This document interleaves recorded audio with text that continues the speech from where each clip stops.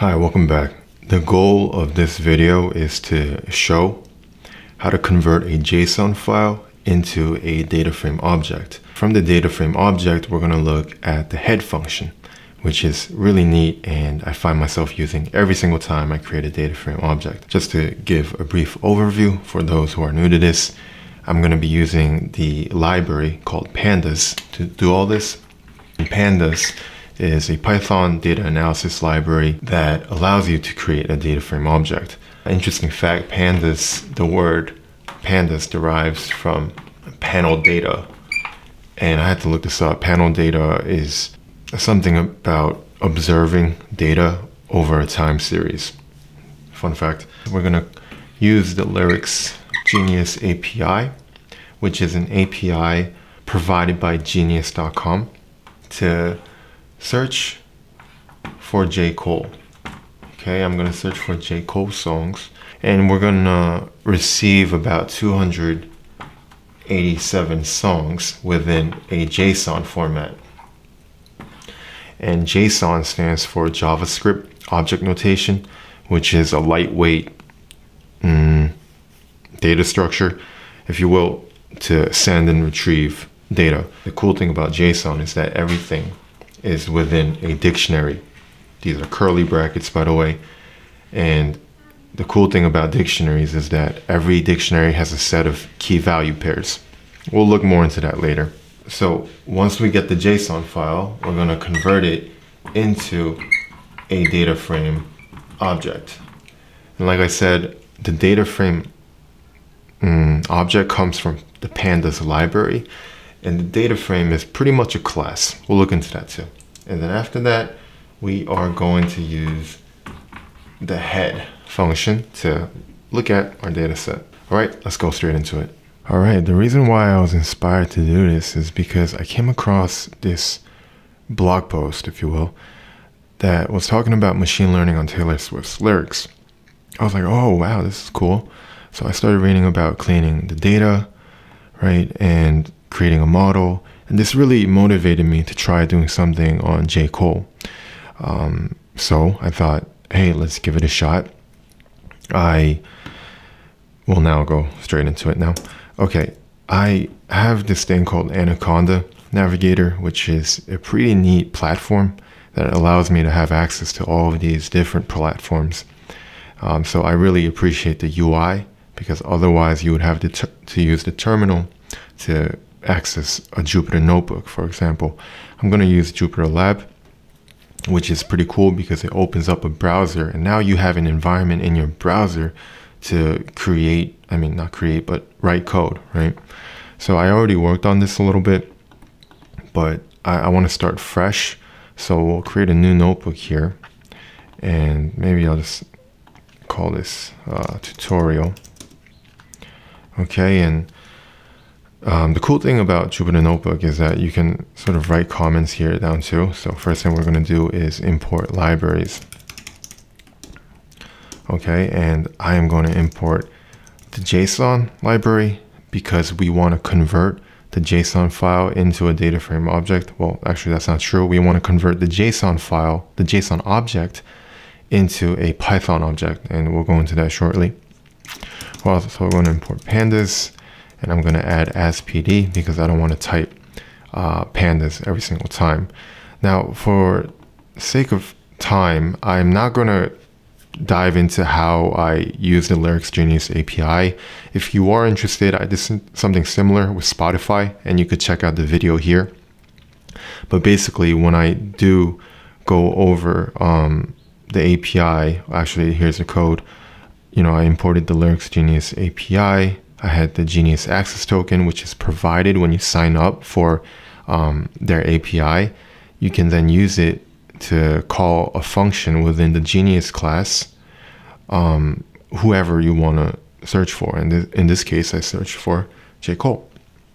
And as you can see here, it's downloading all these songs, the metadata from these songs, and found 287. I then saved the lyrics and boom, this is what we got. Okay. Now, this is the part I'm interested in because each song here has metadata and lyrics, and this is what I want to target. So to go back here, I'm importing the JSON library because I want to convert this JSON file into a Python object. Now, how we do that is we're gonna open up the file. In this case, it's called lyrics. Call that JSON, full name, full file path. And we're gonna say as file, right? So this file now is now recognized with this name. Okay, and this with function, by the way, closes this file once you're done using it. If you don't do this, then you sort of have to manually open and close files, which is pretty annoying, maybe, if you forget to close a file. Anyway, so from here, what we're going to do is we're going to set a variable called data, because this here is still a JSON file. What we want to do is convert it into a Python object. And how we do that is we're going to use the JSON library to use a function called load. And what load allows us to do is convert the JSON object into a Python object. All right, so if we do that and print out data, this is too big, but maybe we can do, actually, I don't know if I can get the type. But anyway, trust me. JSON object converted to Python object. Okay, now what we want to do now is create a list of dictionaries. And this is, I really enjoy creating a list of dictionaries. It's very useful. So what I'm going to do here is I'm going to create a master list called list, right? Just to contain objects. A list is nothing more than a data structure that, you know, you're putting objects in. Like, oh, I want to put an apple in my backpack. It's something like that. Well, not really, but anyway. Now for the, how should I say this? For row and data, okay, I'm gonna iterate through the data object now, which is still, it's something like this, right? So well, my goal is to get into this object, songs. So we're going to, for row and data, actually, data songs, right? And the reason why it's data brackets songs is because this is a dictionary and everything is a key here, right? And I want to access this key because the key will give me access to all of the things here. So I want to loop through this, okay, not this. So I want to loop through the songs. And that means it's like 0 to 286. And what I'm going to do is I'm going to create a temporary dictionary because I want to store each song into a temporary dictionary and then add it to the master list. Okay, so let's say temp dict title of the song is, well, let's take a look. Go to songs, let's look at the first song. This is a dictionary too, okay? So we're gonna look for the title. Where's the title, guys? Full title. Okay, so I'm gonna do row full title because the row is focused on that 0 index, that file, that row. And we're gonna get the full title. And actually, what I'm gonna do is I'm gonna do something called, actually maybe I'll get to that later because you'll see why. Let's add more data. What do we want? We want, I'm interested in the lyric state. Lyric state, goes row, lyric state. Okay, what else? Release date. Yep, I want the release date.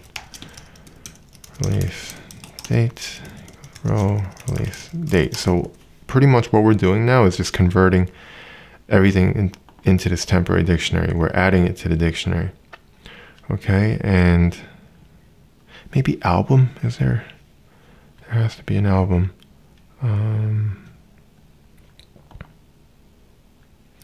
Okay, so album full title.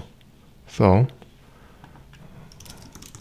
they will do album, row album, oops.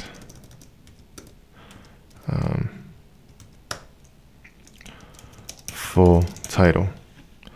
So we're doing that because we want to go into this key. Boom, we're in. Then boom, we want okay, do I want full title or name? I want to go with name, actually. All right. And lastly, I want the lyrics, right?